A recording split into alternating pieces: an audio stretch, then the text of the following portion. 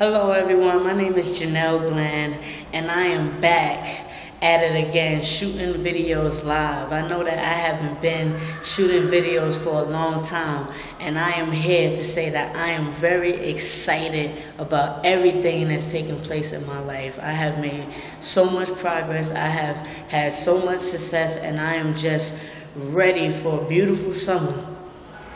I wanted to share some information with you guys. And today's topic is going to be about keeping an open mind. And the reason why I want to speak about this topic is because it's very important. You never know how your blessings will unfold. So it's important to keep an open mind and always stay in learning mode. Because the more you learn, the more you grow. And the more open you are to receiving information, the more information you have to apply in your life that can actually change your life. So be open-minded. Be open to new opportunities. Be open to meet new people. Be open to, have new experiences, because you just never know how your blessing will unfold. So be open-minded. Be consistent at what you are doing. Being open-minded does not mean that you have to let go of what it is that you're currently doing as a business or a job or a career, for those who work careers and not jobs, or those who are in college.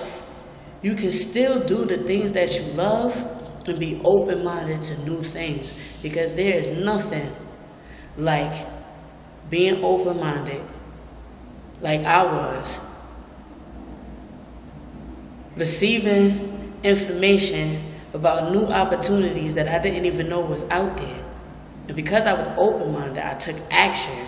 So I received the message from the person who delivered it, saw the opportunity, took action, and now I'm reaping the results of that. And I'm so excited because I done went out here and experienced a lot of stuff. I've been out here living. I got new opportunities that I done took action on, and it's going to be bigger and better things taking place in my life, and I'm excited. Do what you love, stay focused, be consistent, never quit, and always stay in learning mode so that you can succeed at whatever it is that you set your mind to, and see your blessings manifest into physical reality.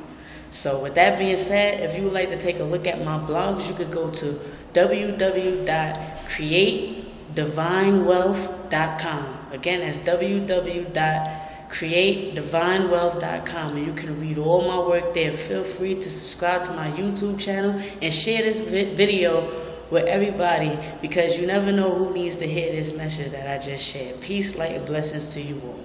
Later.